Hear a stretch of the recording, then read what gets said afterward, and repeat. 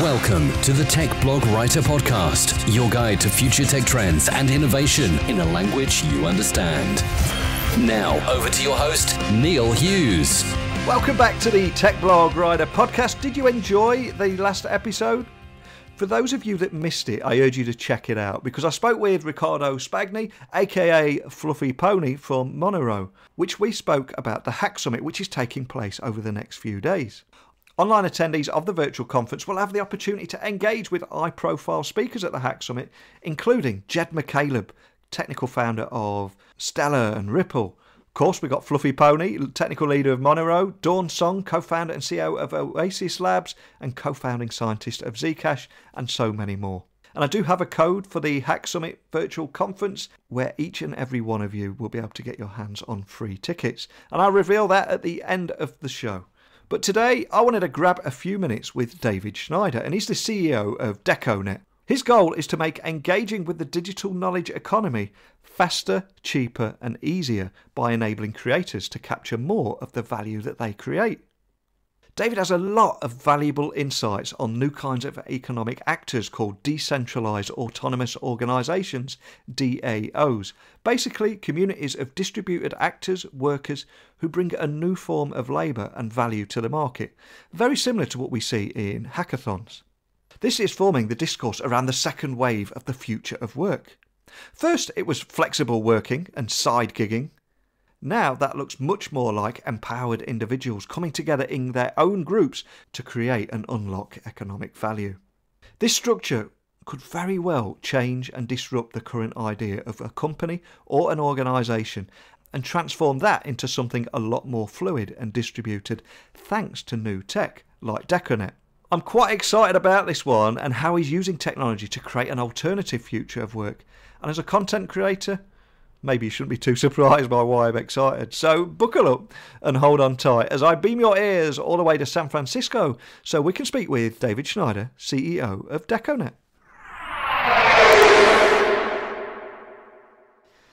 So a massive warm welcome to the show, David. Can you tell the listeners a little about your position at Deconet as well as the broader blockchain space? Hey, Neil. Thank you for having me. So pleased to be talking with you today. I'm the CEO over at Deconet. We are building a commerce portal for coders and aim on decentralizing the entire knowledge economy, and I'm sure we'll get into some of that. And what that means for the blockchain space at large is that we think that we've settled on what is going to be one of the core most important use cases of this technology over the next few decades. So Deconet is hosting a huge hackathon for the up-and-coming virtual blockchain conference, Hack Summit. And we will have people listening that are passionate about coding, the world of crypto, and equally a few that are a little bit unsure and just want to learn more about it but are too afraid to ask. So can you set the scene and tell me what the hackathon is, what it's all about, and what the participants can expect? Yeah, absolutely. So we partnered up with a group called Hack VC to host a conference and hackathon called Hack Summit. The hackathon is taking place over July 6th, 7th, and 8th. And then the conference is taking place July 9th, 10th, and 11th. The hackathon is a virtual contest with over $100,000 in crypto prizes with a grand prize of nearly $50,000 with sponsors like Consensus, WanChain, BlueZelle, Elastos. And that's taking place right now with a lot of teams actively building, possibly staying up all night to do so. And then following the hackathon is this virtual conference Hack Summit, which has some pretty great names like Jed from Stellar will be speaking, a Fluffy Pony from Monero, and a number of other prominent folks in the industry. And so that's a virtual conference. And both the conference as well as the hackathon are 100% for charity, 100% virtual. Anybody can join in at hacksummit.org. So I believe by the time this airs, we will be in the last day of the hackathon, and then the conference will be starting on the following day. Fantastic. Now, there is a huge debate at the moment about how blockchain and crypto will impact our daily lives and indeed businesses. But what do you anticipate these impacts will be, and what skills do you think will pave the way? Yeah, so I think the best way for me to answer that is to just give a little bit more information on what we're doing, because our intention is to absolutely be a big part of what that looks like in terms of the future way that people work and interact. Yeah. So just for a little bit of detail on that to set the context, what we are building is infrastructure for people to buy and sell digital assets as well as do projects digitally. So that means like do contract development work and do things like participate in contests where the blockchain acts as the settlement layer. And then rather than just making something for like the existing freelancer economy or the existing gig economy, what we're doing is we're building the primitives or the protocols for people to bind together and create new types of entities, new types of teams. So let's say you and me and two other people are working on some project and we're creating some digital asset. In this case, let's say it's a software product. We're creating an application. In the old paradigm, we see one individual got paid and then they paid all of the other folks on their team a salary based on some prior agreed upon rate. Our mission in building this solution is how do we shift that paradigm away from people who work remotely over the internet being paid a salary to one where they can start earning, like essentially building wealth by earning passive and sustained income as the assets that they create provide utility for people in the world. And to give you an example from a parallel industry, what we're seeing is this is happening in media, right? So YouTubers with the YouTube platform are able to create the asset, the YouTube video, and then receive royalties from it as it's viewed in perpetuity. So for us, this redefining of the notion of work, the notion of wealth, the notion of ownership, I believe is going to be the most impactful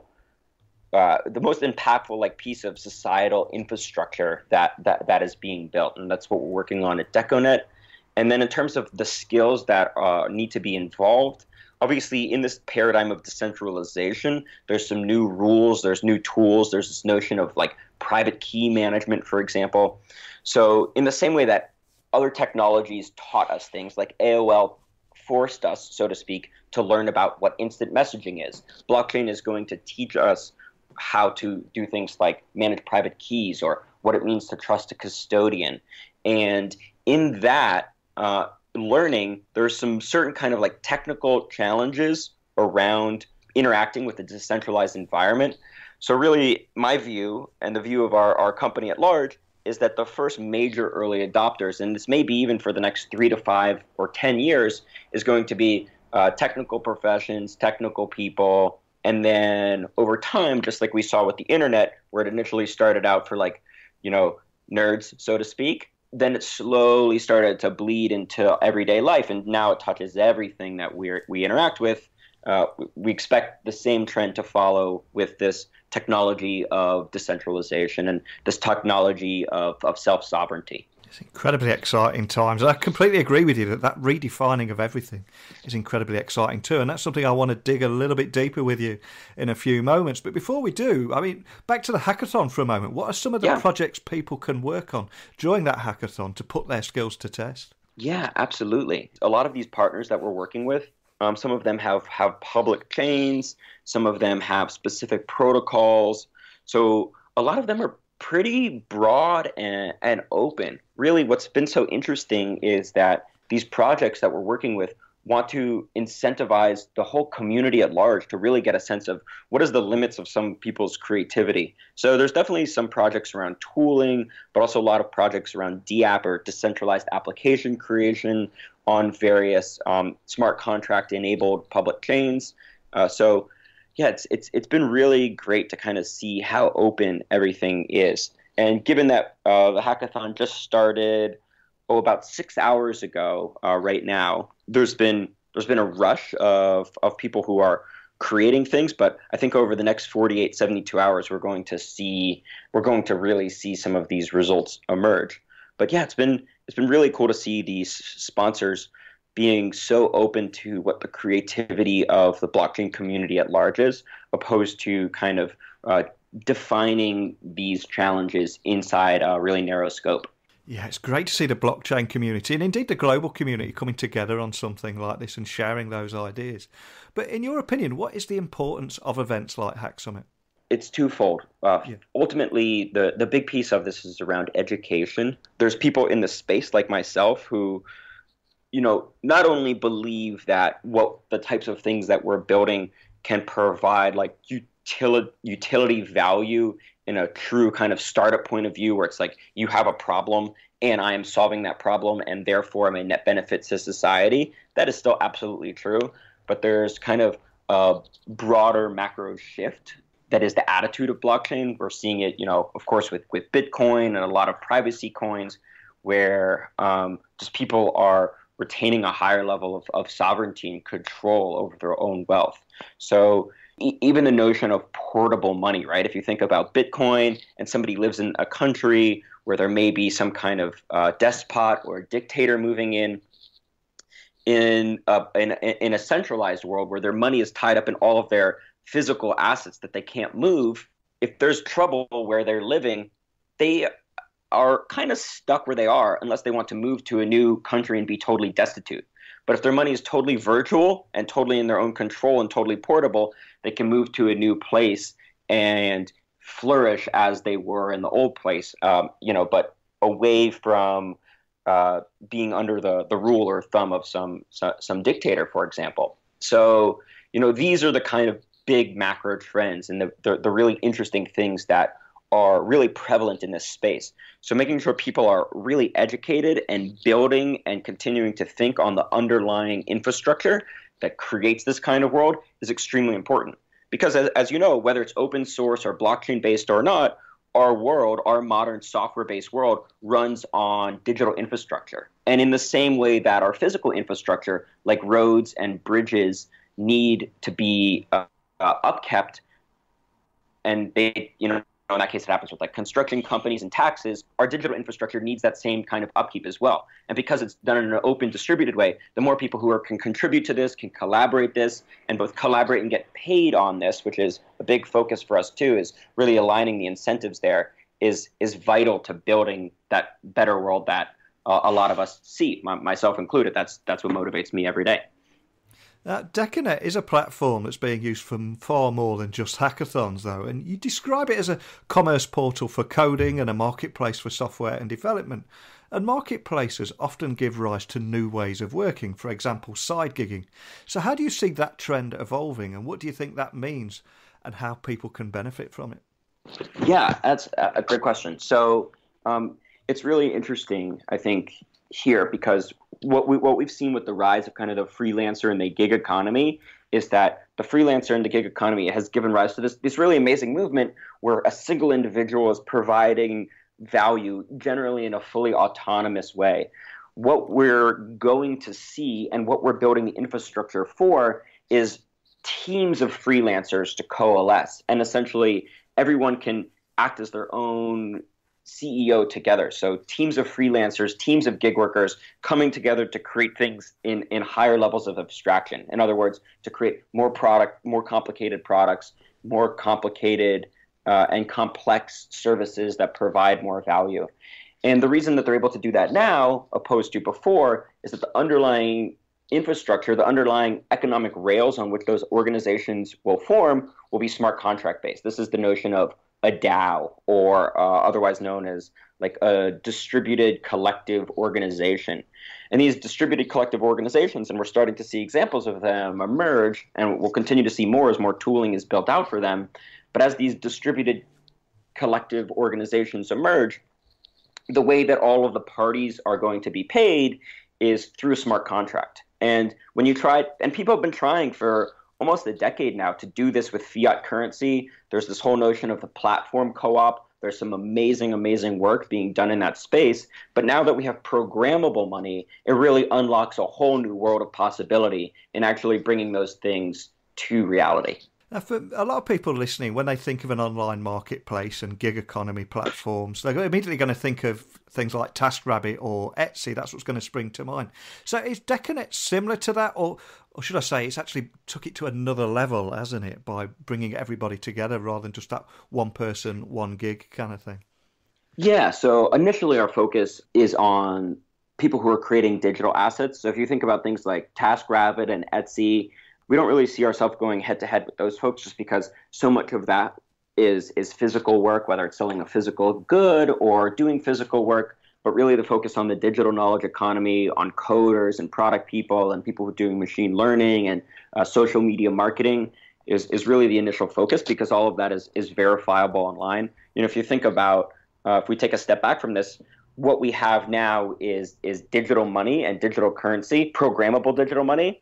And so it seems to follow that the types of things that you would buy and sell with digital money would be digital goods and services opposed to physical ones. But then what kind of separates us from some of the centralized gig platforms that exist today is, one, this peer-to-peer notion, and two, I think this is the part that's going to take a number of years, but this is the part that is the most societally impactful, is this notion of a new type of ownership and a new way to work, really moving from this salary-based paradigm to things that look a lot more equitable, where creators and contributors are able to capture more of the share of the value that they create, rather than just earning enough based on their geographic region, for example. So, and there's some regions on the planet, even if you're the best developer in the world, the salary that you're going to take home is really less dependent on your skills and more dependent on the market where you're at and basically where you're sitting geographically. But in a world that looks a lot more meritocratic, where you're paid based on your contributions, all of a sudden your ability to both bring in a lot more value for yourself and your family economically rises, as well as, and this is one I find really exciting, as well as the drive to have, like, let's say you live in a rural area, the drive of having to move to a centralized city to generate a higher level of income starts to crumble away a little bit. And in that, hopefully what we'll see, and this would be a really nice second order effect of the solution that we're building, is that the smartest, most talented people who are distributed in rural and suburban areas across the country actually get to stay where they're at and build wealth and keep knowledge and wisdom in the place where they're at, rather than having all of those aggregate to the major metropolitan areas of the world. Now, I do think it's easy to think of crypto as just digital cash or a new way to transact. But like you said at the very beginning of the show, education plays a big part in what we're doing here. So for anyone listening that is a little bit confused, what does it mean when people talk about Web 3.0 and decentralized autonomous organizations? What excites you about the future of blockchain and crypto when it comes to changing the way we look at life, business and work? There's some people who might not be familiar. I just want to do a quick definition, sure, and then we can talk a little bit about some of the second order implications. So basically what we've got with a blockchain is a series of nodes, and you can think about them like, imagine you're in a room and everybody has a spreadsheet on their computer, and they see you hand me $1, and everybody marks on their computer on their spreadsheet, Neil handed David $1. Now, if you and I forget about the transaction or we don't trust each other, we can just go look at everybody's computer in the room and they all say, oh, Neil handed David $1. That must be the case. There's consensus amongst the nodes. And so now what a smart contract is basically just deploying a function to those nodes. You pay some money, and then now each of those nodes, you can send money to it, and without a human being interacting, like code in a code-based way, that money can then be sent to another party or split or held or be used in voting or all kinds of things, really just unbounded things. And so that's the notion of a smart contract. And then again, it's the same kind of thing. You broadcast the transaction to the network, and depending on the network, either very quickly or a little bit more slowly, that transaction is confirmed by all of the nodes. In this case, in our analogy, all of these spreadsheets that are saying where the transfer of money is happening. And so that in essence is a nice way to kind of visualize what a blockchain is, where the parties don't have to necessarily trust each other that, you've handed me $1, so to speak. And so some of the implications that we're expecting to see for that is, for us, we definitely see, and I think this is one of the interesting things about the blockchain space, especially as you see, prices rise up and down on because everything is liquid. But that is one of the implications, is that we're going to see a lot more things that have been traditionally illiquid become liquid via tokenization. And then the other thing is this notion of this new kind of ownership. So people retaining a higher level of sovereignty over the work that they're doing in the context of the future of work, so to speak, having everybody kind of feel like they're working for themselves, having the ability for organizations and platforms to come together that feel more worker owned. And a lot of these things aren't necessarily new ideas. Like if you think about Public Supermarket, which is a supermarket in the southeast of the United States, that's an employee stock owned company. But there's a lot. They do amazing work, all this type of thing. It functions really well. They have high level of customer service, but there's a lot of scaffolding that they've had to build internally to make that work. Now, if that looks like an organization of that size, that's a lot more decentralized, where people can really kind of come and go with their value as they please and contribute value and earn value as they please. That becomes really interesting as well. And now to bring that down to something that's slightly more specific, I think another thing that we're starting to see, and there's examples already, like Steemit is essentially like a tokenized version of Reddit for upvoting content, is we're starting to see the emergence of a new kind of application. And the way that I like to describe it, and I borrowed a phrase from Kevin Kelly of Wired and Long Now to call it better than free. So right now, if you think about like mobile apps, for example, we have paid apps, and where you pay $1 to download the app, or we have in air quotes free apps where you are sent a bunch of advertisements and essentially become have your data brokered on the back end in order to use these services for free. But this new category is this notion of better than free, whereby people who are contributing to the network are able to take home some kind of fungible value. And of course, this already exists in a centralized way. If you think about Wikipedia, if you contribute and edit Wikipedia, you're taking home value. You're contributing to the knowledge of the world. You're creating this amazing resource for people to learn and grow. But the value that you take home is non-fungible. It's non-tradable. It's only for you. The notion of this better than free type of application is that when you provide value to the network or to the app or to the platform, the value you take home, you then can use that to buy food with or buy a TV or whatever it might be, because it is this totally liquid virtual currency. So yeah, look, there's a couple examples of those. We're an example of one of those. So that's kind of another, I think, near-term implication.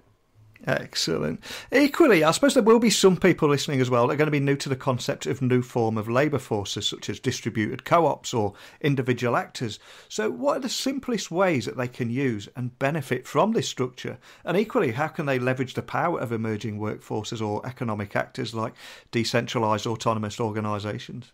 Yeah, so this whole notion is really just in its infancy. A lot of the governance platforms around them are just getting started. We're at the MVP stage, and we're really hyper focused on people who are software developers. So if people are developing software or designers or product managers, like starting at Deconet would be a really good way to see what it's like to participate and build code as part of a decentralized cooperative organization that's producing software. We also saw, the DAO with Ethereum, which was a decentralized investment entity that had kind of obviously some technical issues associated with it. But it's pretty early on that, frankly. If somebody finds these ideas really captivating, but doesn't necessarily have a technical background, there's not really a huge place for them to start participating in a decentralized autonomous organization as of today. So is there anything else that you can share with listeners about the virtual conference or what the future has in store for you guys at Deconet? Yeah, so I'll touch on both of those things. On the Hack Summit, again, I'll just mention the dates of everything. The hackathon is July 6th through 8th, and then the conference is the 9th, 10th, and 11th. And again, it's an all-for-charity event, 3 days, some amazing content. So if any of the things that I discussed specifically around like the more generalized implications of blockchain, or if this conversation wasn't technical enough for you, the Hack Summit conference would be a really excellent thing to dive into. There's going to be some stellar content, and I believe we're both the largest blockchain hackathon of all time, as well as the largest blockchain conference of all time, which is a pretty exciting accolade. And then on the Deconet side, we we're kind of a lean and mean team, a little less than 10 employees at this point, but a really talented group. And starting on the 16th of July, we have some kind of news around an offering that we'll give to our community. I'll leave it a little bit shrouded in mystery, but if people go to our website, which is deco.network, there's some information on it there. Oh, I do love a bit of shrouded in mystery and a bit of a teaser there. Well, huge thanks for coming on today. I think you're going to have got a lot of people very curious. So before I do let you go, could I just ask that you remind the listeners of the web URL for Hackathon? I think you've just given it for Deconet, and also how they can follow you on Twitter as well. Yeah, absolutely. So Hack Summit is at hacksummit.org. Deconet is at deco.network, deco.network. And personally on Twitter, I'm at Dave Snyder, DAVESNEIDER. And you'll see the Deconet Twitter linked in my profile, which is at Deco,